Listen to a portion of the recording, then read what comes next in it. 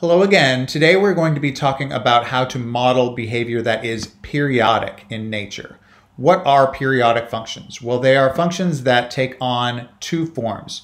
They can either have a cosine function in them, which is represented by this graph at the right. Now, what happens with a cosine function is when you are at the y-axis, the graph is at its highest point, its maximum point, and then as you move to the right, the graph continues downward from there and then comes back up.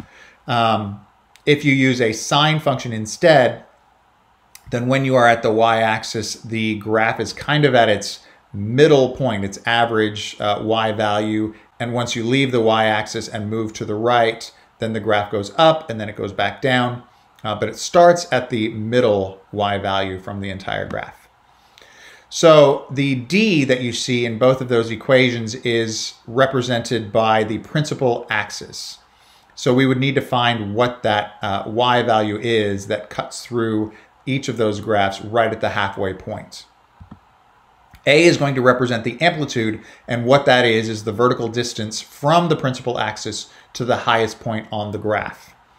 And then if we want to find the b value, we would need to find the period of the graph. And the period of the graph is just the horizontal distance between any two consecutive maximum points. It's basically how long it takes the graph to cycle one complete time. So 360 divided by b is the period, but if I wanted to know what b was, I would take 360 and divide it by the period instead. So here's an example. We have a passenger on the London Eye, and his height on that ride is going to be modeled by that graph and that function. H equals 60 times the cosine of 12t degrees plus 75.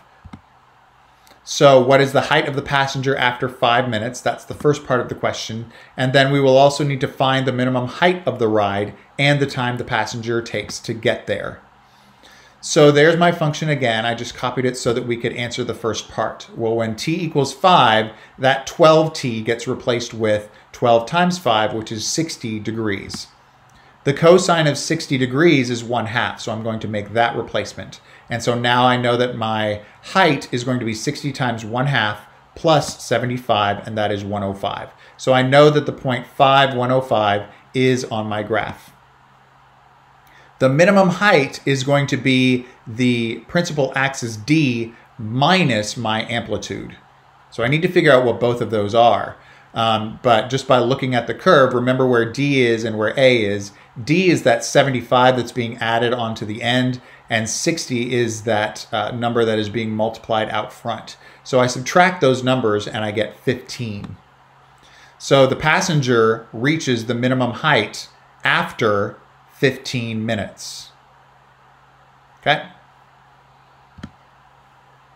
So here's an example of temperatures in Dallas, Texas in 2019, and they are modeled by this curve right here. Negative 20 times the cosine of 30t degrees plus 77, where t is in degrees Fahrenheit and little t is the number of months after January 2019. So what was the high temperature for May? And we need to find the highest temperature and the month in which it occurred. So there's my function again. May is the 4th month after January, so t is going to equal 4. So when t is equal to 4, that 30t is going to be replaced with 120 degrees. And so the temperature for that month is going to be 87 degrees. Now the maximum temperature is going to be my principal axis plus my amplitude, and that is going to be 77 plus 20, which is 97. Remember, 77 is my d, so it's what's added at the end of the function, and 20 is going to be my amplitude. I kind of take the absolute value of that because I know that my maximum is going to be higher than 77, not lower than 77. All right, so that happens when t equals 6. And so the month that is 6 months after January is going to be July. So the high of 97 is going to happen in July. So those are just two examples of how to find certain data points if you have a periodic model. If you have any questions about that, please let me know, and I will see you tomorrow.